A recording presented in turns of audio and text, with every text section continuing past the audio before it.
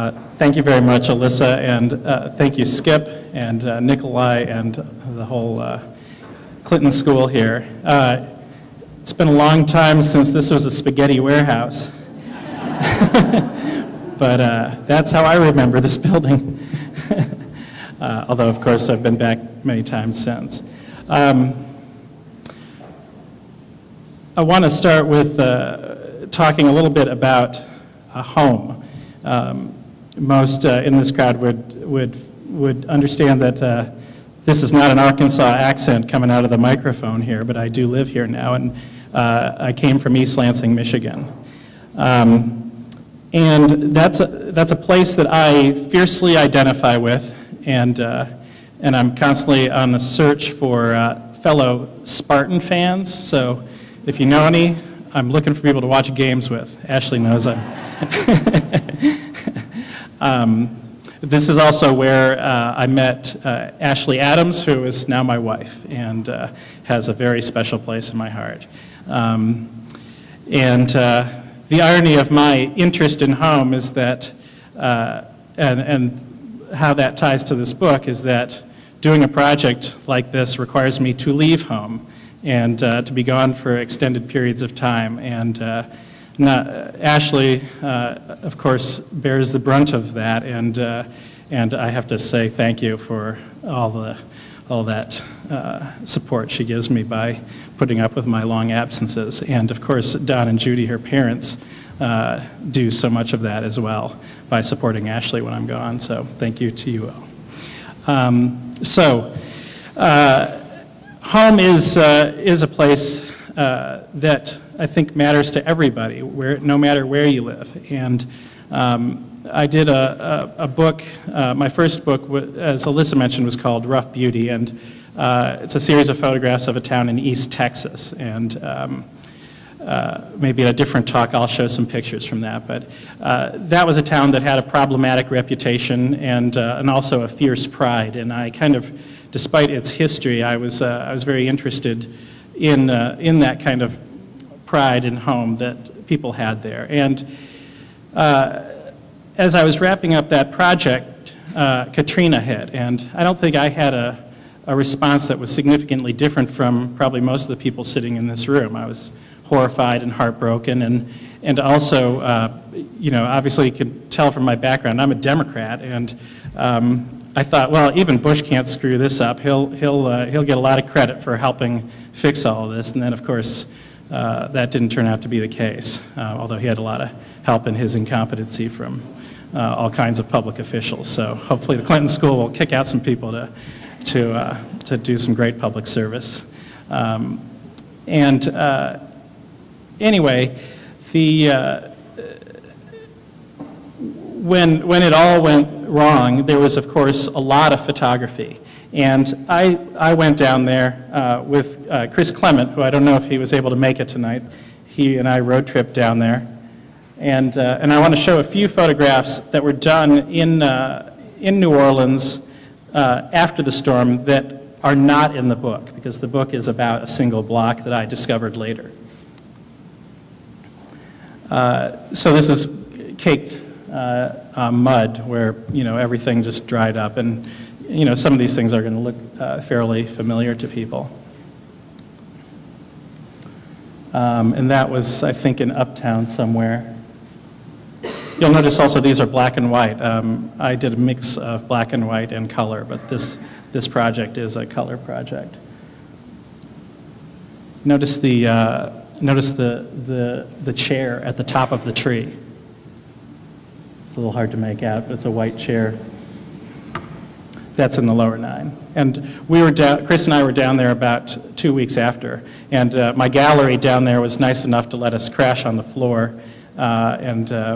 then we walked around taking pictures in the lower 9 and came home, and I snuck off to the hospital one morning after returning. Didn't tell Ashley because I thought I had some weird chemical thing, and it turned out the fleas from the gallery cat had attacked my leg. Those fleas were hungry. No one had been around for a while. This is right where the breach occurred in the lower 9, and obviously, you know, there's no shortage of photos of how bad it was, and you know, it was overwhelming. You know, there's weird things that when you're actually down there looking at it right in the aftermath that can really freak you out. What really got to me was driving down a road, and it was a grid pattern, all the roads in that neighborhood, and coming to an intersection that we couldn't cross because there was a house in the intersection. And I just love this place. They stayed open through the storm. St. Claude used tires, and I see a grin back there. I bet he knows what it is. This was a tire repair place on St. Claude, and they were open all through the storm. I think only them and one of the bars down in the French Quarter stayed open. And of course, they had a lot of work to do because everyone was messing up their tires driving through there. And they have this great sign, and I'm going to butcher it a little bit, but it basically says, no crack sellin', no cat sellin'. These is the rules.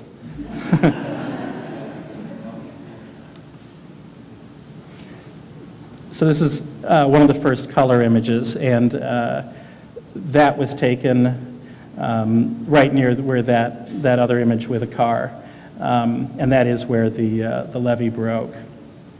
And basically, my back was to the giant barge that had come through the levee. Maybe I'll pause here and just mention that this photograph and a couple of others that will follow were selected to be in an exhibition in Houston about a year after the storm, or maybe a little less than that. And I went down, and there was a panel of photographers, and the discussion was about, you know, why you took the pictures, and what were you thinking, and what do you hope your work will lead to. And a couple of the other photographers, all of whom had done really interesting work, were talking about the photographs they'd done of Katrina, and they said, you know, I just thought the world had to see what went on there, and things to that end. And I had a kind of a strangely negative reaction to that response, because my thought was, okay, here we are, it's a bunch of fine art photographers showing pictures of a storm that was extremely well documented. The world already knows what happened there, and we're sitting here preaching to the converted. You are not changing the world with these photographs. And by the way, neither am I. And that was a frustrating thing, because I have this background in public service, and I wanted to do something about this place that documented it and showed something of it, but I didn't want to pretend that the photographs were all that important.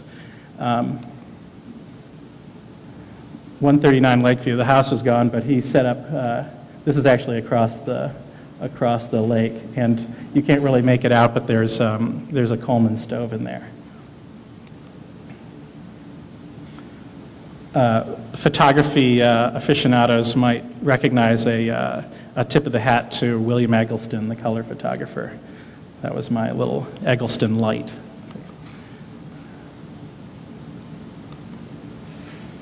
This was at a place called the Sugar Bowl.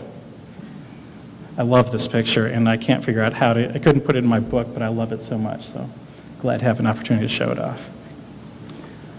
Okay, so one block. So I racked my brain to figure out what to do, and I kept coming back to this idea that all this photography had been done, from floating bodies to people at the Superdome to everything being submerged, and it was all about destruction.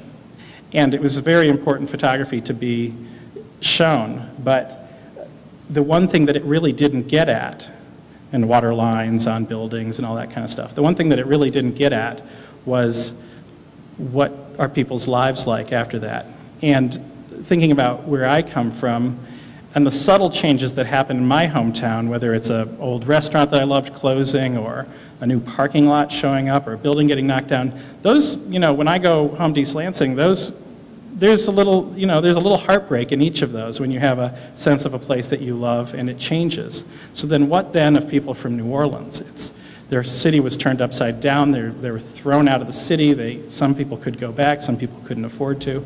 So I really wanted to do something that attempted to get at the sense of community. And it's very hard to show sense of community through a photograph. That's much easier with video. So the thing that I came up with was this idea of focusing on a single block and photographing it over time. And after a lot of research, I settled on a neighborhood called Holy Cross, which is in the lower 9th Ward. And I liked this neighborhood because it was a mixture of black and white. It was kind of demographically like pre-Katrina New Orleans. It was a little more black than white.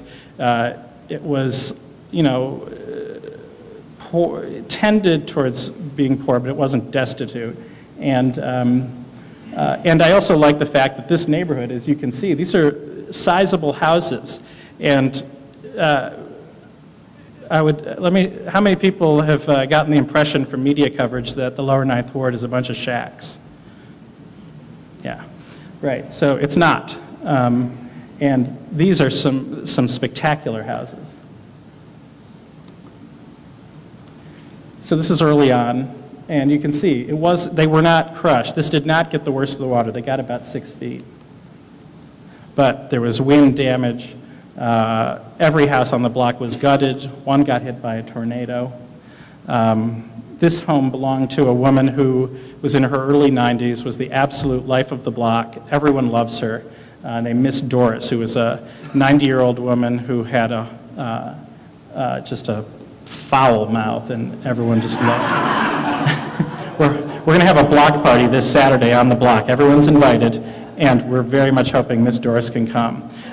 It's very hard for her to come back to the block. She's only been back once in 3 years, and she cries every time she sees it. And other people on the block who saw her photos in the book cried when they saw the picture of her. She was very religious. You can see the Jesus image above the door, and she loved Christmas. She kept her Christmas tree up year-round.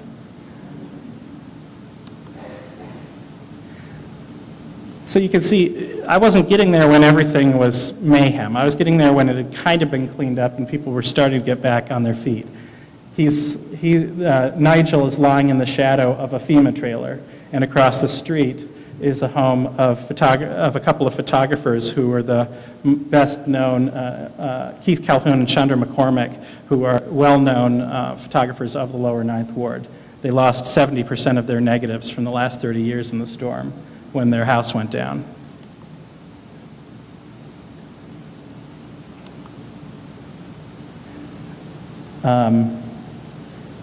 I probably shouldn't swear from the stage, so I'll just encourage people to look at his T-shirt in the book. I think it's a little too hard to make out here, but it's funny. This was an interesting hoop. It showed up on the street, and kids started playing at it, and then it got destroyed, and then another hoop would show up, and then it would get destroyed, and these hoops just kept going up.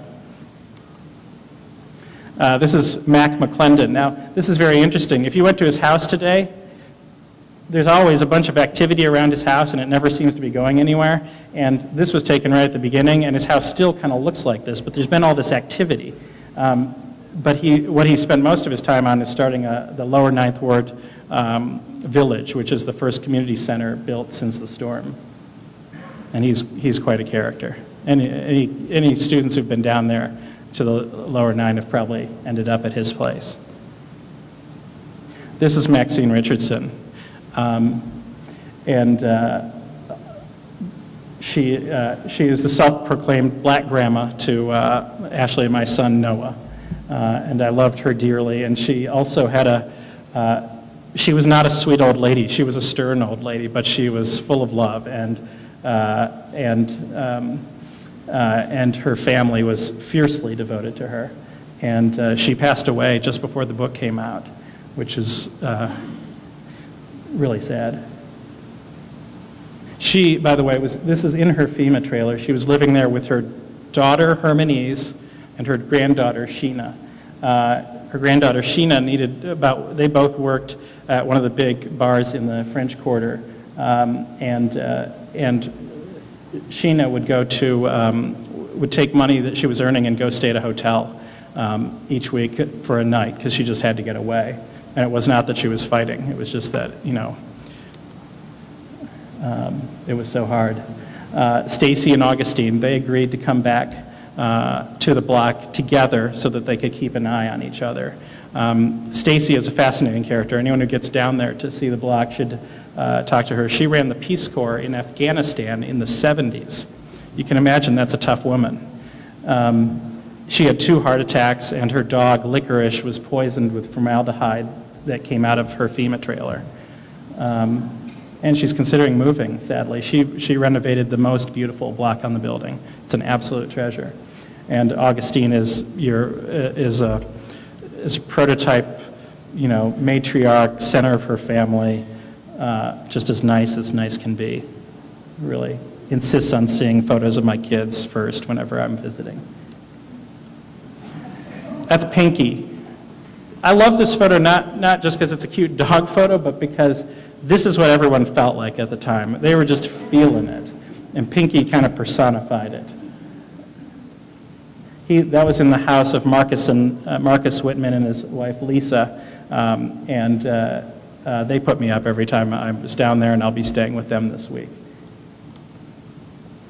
Keith is the photographer whose house went down, and that's Mac again. That's Marcus, puts me up. I love Marcus. The block party, I should say, is sponsored in part by the Oxford American, so thank you to the OA. They're providing some great music. That's Lisa. There's a quote in the book about people sharing all kinds of equipment to get their yards back in order, including weed whackers. That's Miss Doris on her last visit to the block about 2.5 years ago with Stacy and Sheena and Miss Augustine. A funny story about this. This is Calvin Alexander, who lives on the block. I think he looks like Morgan Freeman. The OA had that benefit honoring Morgan Freeman. So I told Calvin I was going to do this. I went up to Morgan Freeman. I said, "You look just like Calvin Alexander." And then I showed him the photo and told him why. This is Bruce on the roof. This picture to me sort of sums up the whole project. It's rebuilding a house, the sense of history and family. And that's actually Gregory working on his parents' home who'd moved to Natchez, and he was hoping they would come home. They haven't come back yet. You'll see there's a number of images that sort of hint at hope, and before and after images. That's actually the same house that Gregory was in. He's repainted it, the outside, with crazy colors multiple times, so it doesn't even look like that anymore. Maxine, again, after she'd finally gotten back into her house. She developed cancer, and I didn't have the heart to say it to her family members, but I've been wondering whether the cancer came from her FEMA trailer. That's a number of the images in the book are of people working on the block. That was a guy named Joseph Pomfrey, who Mac owns a junkyard. And Joseph, when he came down to work, stayed on a couch in the junkyard without air conditioning in the middle of the summer. He was in his 60s. That's Joseph's arm.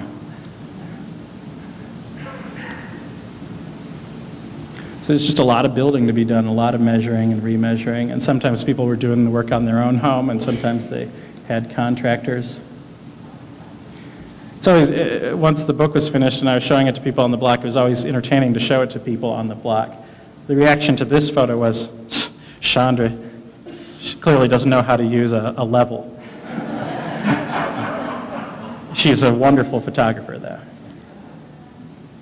Stacy in the background. She was kind of hot for her lawn boy.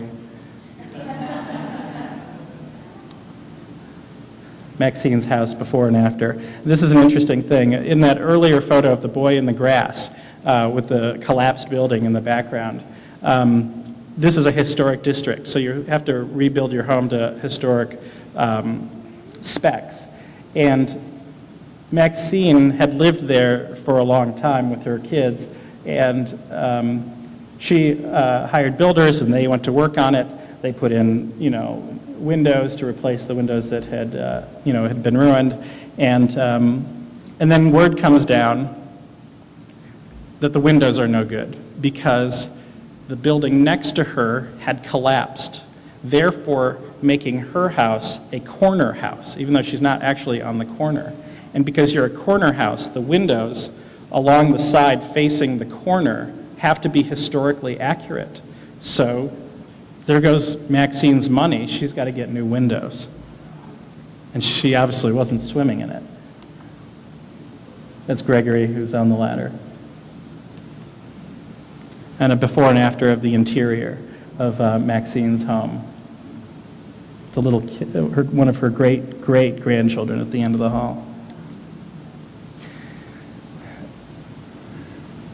Photographs, I think, have to stand on their own, but sometimes they're better with a story, and this is certainly an example of that. This is a photo album that belonged to a guy named Danny Santiago, and you can see the house has been pretty destroyed, and but this photo album is kind of in a place of honor, and Danny showed me, went through page after page of this photo album, and he and his wife had coached a girls volleyball team for many years, and had tons of pride in it, and was showing me each of the photos. This is the night we told that we brought them to the awards banquet and told them to dress up because they're not just athletes, they're young women, and just a lot of things about his philosophy on life and his wife's love for these girls they were coaching. Here's the thing.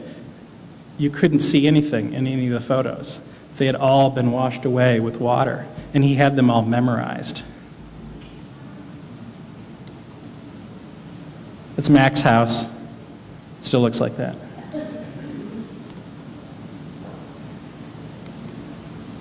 That's Stacy in the early days. She did a lot of work herself on her house. She had contractors too, but she's a real perfectionist, and she loves historic preservation. I didn't know anything about building. When I got up on this roof, I learned that roofs are made of wood. I didn't know. I thought they were made of, the stuff you see on top. Makes sense given some of our building history. This one always needs some explanation. There was a house owned by a woman named Sarah Lasty, and it stalled out almost immediately after it started being worked on. And I took some pictures of the stalled out structure, and then I saw these nails, and I thought, these are going to just sit here. And so I photographed the nails every time I went down until eventually they disappeared. There was a happy ending, which is a famous artist came and did an installation on her property and was so taken with her plight. She had basically been ripped off by incompetent contractors. That the artist donated proceeds of a whole bunch of her art to Sarah so that she could build a new house. Most artists don't generate enough income to build houses, but this particular artist could. And so she has a beautiful, beautiful new house that's open now, and she's so proud of it. It's Augustine's kitchen. She changed it from blue, which is too bad. That's Stacy on her porch over time. Those are rugs she brought back from Afghanistan when she was there in the 70s. One of them, a beautiful rug, although they'd all been kind of ruined by the storm. She hadn't gotten them elevated enough. One of them, done in the mid-70s, was an elaborate pattern of machine guns, which shows that not a lot of things change. So she worked on every single thing in her house. This is one of 7 mantles that went around her fireplaces. Not real fireplaces, sort of decorative ones. But she was there in the morning with her cigarettes and her beer and working the way through the day. So Stacy had molding around the crown molding around this room that had to be taken down in large part. She had gone through every single speck of dust in that pile to recover bits of the crown molding so she could rebuild it. Stacy got a cut. Stacy detailing a mirror. Before and after of Stacy's hallway. Hard work pays off. That's Licorice, who was poisoned. And she's a new dog that makes me miss Licorice even more. It's awful.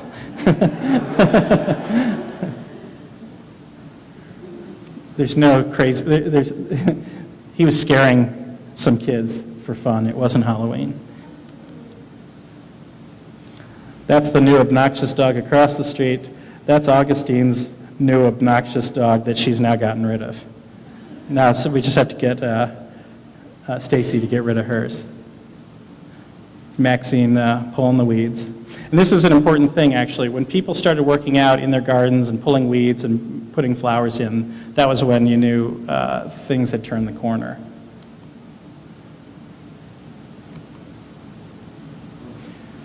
Now, this looks like a happy ending, right? Well, the contractor painted the exterior and took off on him.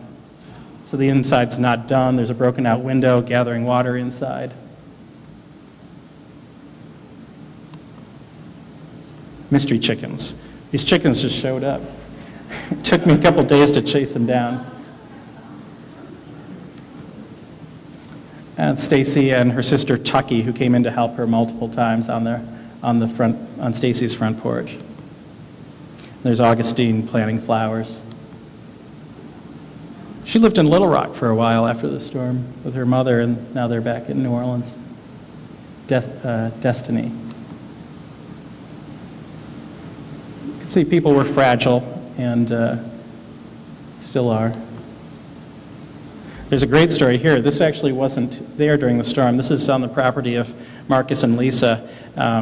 They had lived in Tremé, and the storm hit, and they had pulled everything out of the yard. They had a above-ground swimming pool, and this thing, which is like 3 or 4 different pieces, but all very heavy. Well, not the ashtray, of course, but the concrete was. They just left it there. They came back after the storm, and the swimming pool was on the roof, and this was sitting where the swimming pool was, 30 feet away, perfectly intact, with everything on top of it. It had to be a tornado or a prankster neighbor, but they thought it was a tornado. I don't even know how a tornado does that.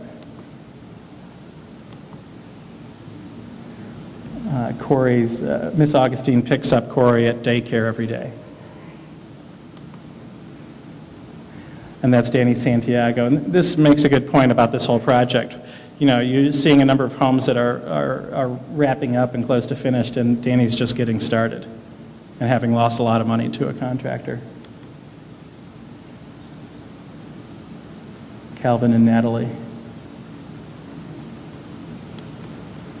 Actually, can you make the sign up there? It says no, and this says B-U-L-L, and then they ripped out the rest of it. If anyone was at the Democratic convention, there's a shot of Jimmy Carter in a tribute video with him, of him walking up to this house and giving her a hug and talking to her.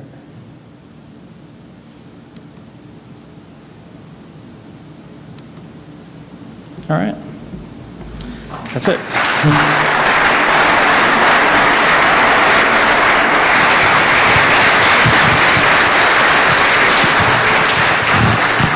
Okay, we have time for some questions. If you'll raise your hands, and then we'll get the microphones to you. Taylor, right back there. Hey, Mr. Anderson, I'm Taylor Ballinger. I'm a member of the class of 2012 here at the Clinton School, and just like to thank you again for coming.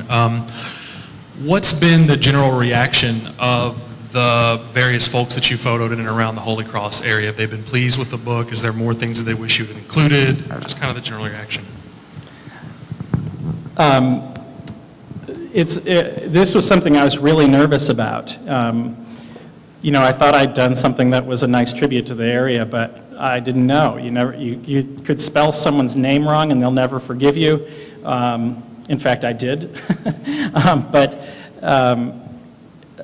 I took the books around last month and brought a copy to each house, and in fact, it was an incredibly warm reaction, and yeah, it was you know, one of the great professional moments I've had is just the warmth that came from the book, and the Maxine, the pictures of her since they came, the book arrived just a matter of weeks after her funeral. That was well, I told Ashley this story. I had heard that she had passed away, and I went in to bring them the book, and first we just spent some time talking about her and her passing and reminiscing a little bit, and then I took out the book, and I didn't know how to deal with the fact that, you know, she was prominent, and in fact the back cover is a picture of her, and so I pulled it out showing Hermanese and her grandchildren and some others that were there, the front cover, and, you know, they had all been talking in very serious tones about, you know, we're getting through it, we're okay, you know, it's hard, but, you know, it was time for her to go, and all of those kinds of things. And I took it out and then showed him the front, and then I turned it around, and then everybody started crying, myself included, because we all missed her. I mean, them especially. But it's been really nice. Nobody's mad at me that I know of. Anybody else? Question? Someone up there? Question, all right. Yeah, Dewey. Hello, Andy Morgan. I'd like to echo Taylor's thank you for coming. I was wondering if you could talk about your approach to the project, how you approach the folks in the block, and sort of the games of the local presence in the life. Yeah, that's a good question. I was really nervous because at that point, people were photographing this city constantly, and especially in the lower ninth. And so I had initially leaned against even doing a project in the lower ninth. That when I whittled down the list of areas, I was choosing between this block and an incredibly wealthy neighborhood called Old Metairie. I'm glad I chose this one, and that would have been a completely different project. But I was very careful because, you know, people were coming and photographing in this neighborhood every single day. There had been a lot of people through, photographers, reporters, do-gooders of all stripes. People had already had promises made and broken, some very grand. There's a house on the block that a major National Architectural Association had promised to rebuild, and they hadn't. And then every single day you're standing on that block, there's a bus full of tourists coming through snapping photos. And so what I said to people was that I wanted to be very careful not to make grand promises, that I cared about New Orleans. I wanted to do something that was meaningful. It wasn't, you know, I couldn't promise that my photos would be happy or purely promotional or anything like that. I just wanted to track life and you know, if I could do something that would be beneficial, whether it was raising money for the neighborhood or at the time I was interested in perhaps doing a film that went along with it, which we weren't able to do for funding reasons. I just, you know, I said I will try, but I won't promise anything because I know you're sick of promises. So I think people respected that candor. And then when I started taking pictures, Mary Togni, who works as my assistant, can attest to the hours and hours and hours she had to print photos of people on the block that I would then, she'd stick it in a little Epson box and I'd drive down to New Orleans with it, and then I'd be handing them out as I was taking pictures. So there ended up being a lot of photos handed out on the block, and I think probably that, as much as anything, you know, went a long ways. And I neglected to thank Mary at the beginning of this. She's been an incredibly central part of the developing this project and getting it over the top, so thank you, Mary. Kim.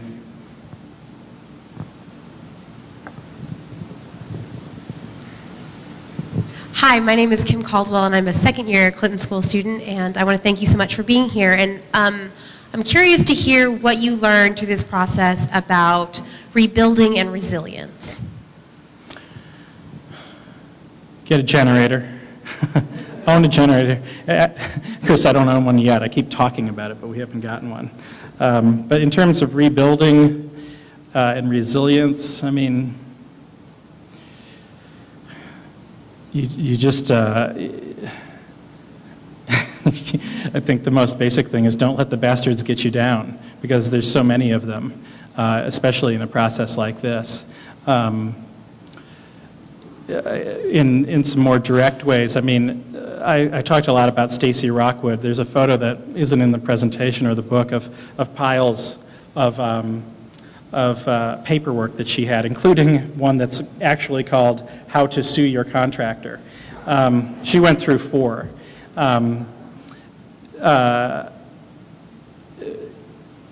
You've got to pick good contractors. But the other thing was that, and you know, Clinton School students listen closely, that bureaucracy, the bureaucracy that people had to go through down there was staggering. And I don't even think it was, I mean, I guess people were getting money back from the government and from various sources, but it was its own form of torture for people. And Stacy has a master's, she's run organizations, she's been a school principal, she is doggedly determined at everything she does, and she was flummoxed. So if she was flummoxed by the utter BS, and the hoops and the bizarre Escher-like processes you had to go through to do whatever you're supposed to do today, even though it might change tomorrow, if she was flummoxed, imagine people who are easily intimidated by bureaucracy and have always been treated badly by it. It was terrible. So you don't have a choice is really the lesson, and you have to figure out some way to stay sane and get through it. You know, I don't think there's any quick lesson really. Any other questions? Thursday, there's one right here. Yes, sir. Was the fact that this was a historic district a deterrent to volunteer groups such as church groups and others coming in to help these folks rebuild their homes?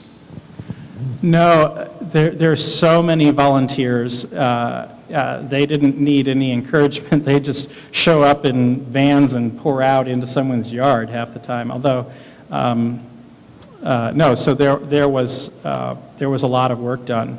It's interesting though. There was to me there was kind of a creepy element to the volunteers sometimes. You know, it was sort of like they were so proud of themselves, and it was like there was a lot of really self-congratulatory, we just wanted to help you, we just really wanted to help you, like they deserved every last hug and kiss for their 3 days there. And it's important, and they made far more effort than 99% of everyone else in the country, so I don't want to be too cruelly dismissive of the good works that they did, but there is a patronizing quality to that work that went on that could get frustrating to people. And in fact, one anecdote I always tell, it's not volunteer related, it's back to those buses and people coming by and photographing. And anyone who's seen the show Treme, there's this on HBO, which is about post-Katrina New Orleans. And there's a great scene where a group of men are standing by on a street, and a bus comes by, and the windows are tinted, which is true. They're always tinted, and then you see these figures, and then these flashes of the camera and going off. And can you imagine living your life where that's what comes through your yard every day? You feel it would be hard not to feel like you're in a zoo. And I had to be careful because in a way that's what I was doing. I was down there snapping photos. I was trying to be more diligent about what I was doing and more thoughtful, but in a way I was no better than these kind of rubberneckers that were coming through. And again, it's important to witness that, you know. it's a weird thing because there is some real value in people going to, I'm sure there are people in this room who've done that tour, and I'm not saying this to say you're all horrible people, because I did it too. You know, it's a weird thing. Like, what do? You go see this place that's been destroyed in many ways, and you want to witness it, you want to take it into your heart and try to do whatever you can in your own way to help that situation be avoided. But there's also this weird flip side to that, and there's no sort of right thing to do. You shouldn't necessarily avoid it, but you need to be cognizant of what you're up to when you're in a place like that. All right, I got it. She's got. I'm gonna give the microphone to her, David. Dave is my son-in-law, and last week I was in New Orleans, and I thought I might get a few brownie points if I would text him and say, "Where's the block?" And so I did, and he texted back, "Do you want to go there?" And I said, "Sure." We headed out there, and his next question was, "Do you want to meet the people?" I didn't really want that many brownie points, but I said, "Sure." So something that Dave didn't say was, I was amazed with Marcus and Lisa. They did not live there. They had just always loved that area. And they actually moved there from Los Angeles and bought their house and have done all of the remodeling. But Marcus told me a funny story. I said, "So how does Dave end up staying with you?" This is how Dave endears himself to the people on the block. Marcus says he's on the roof. Dave's already told you what he thinks the roof's made out of, so that tells us a little bit about how comfortable he is with things. So he says he looks down, and there's this fellow with cameras all over his neck, hanging down, and he's climbing up the ladder. And he thought, "Oh my gosh, he's going to kill himself." Anyway, he said, "Hey, I'm Dave Anderson, and I want to do a project on your block." And Marcus said, "Okay." And he said, "And I need a place to stay. Can I stay here?" And he said, "Sure." But they love Dave. They are so appreciative of this. They're so looking forward to the block party, of which I'm going back to, and I'd love for anybody else to join me at the block party this week. They can help take care of Maddie and Noah, who are 5 and 3. So. Let me just skip. I know you have to wrap up, but that's Marcus has some revisionist history there because he invited me to stay there. I was staying somewhere else. Yeah, we got that one. You're taking on your mother-in-law in public. That's tough. Any other questions? Thursday, Dave's exhibit opens at the Ogden Museum of Southern Art in New Orleans. And anybody that's ever been to the Ogden knows what a first-class museum that is.